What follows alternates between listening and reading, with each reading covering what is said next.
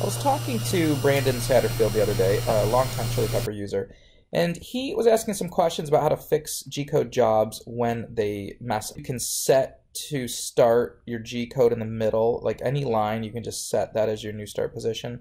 There's also a feature where you can hold down the Shift key and move around in the 3D viewer to figure out which Gcode line is what, and so you can kind of figure out which line to restart your job on. And so this video I have is of me screwing up one of my acrylic milling jobs. You can see that there's a ball of acrylic starting to form in the end of the end mill. And I had to then feed, hold, and wipe the job to try to get this fixed. And that is a very doable process inside ChiliPeppr to try to get this fixed. And that is a very doable process inside ChiliPeppr. In fact, during this milling job, I must have done it 10 different times. I was always able to recover. So I'm about to attempt to do this with a screwdriver to see if I can get that acrylic off, because that's easier, but indeed I could not, so I had to do a full feed hold. And then I was able to just crack off the acrylic with a wrench and proceed to find the correct Gcode line to restart the job on. Alright, I gotta fix this mess up. Hopefully my end mill's still okay. So what I'm going to do is look for the directionality. I'm going to hold down the Shift key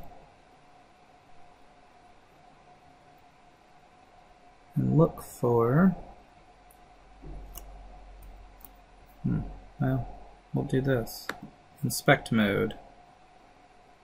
So this moves downward. 1757 seems right because I did a feed hold on 1778.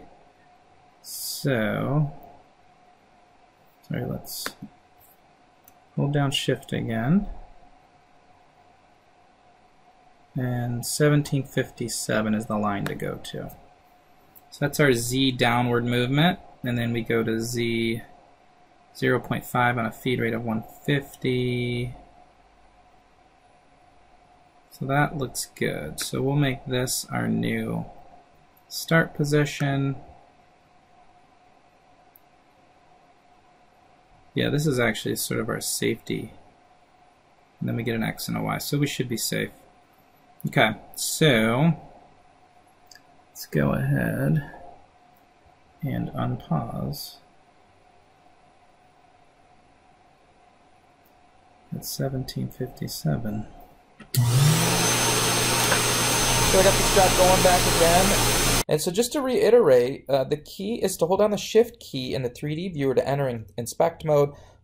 Usually find like the G0 move that descends into that drill hole or that pocket operation. And then go into the Gcode widget and make sure you set as new start position that line of Gcode, and you too should be able to resume your jobs beautifully inside of ChiliPeppr just like I did.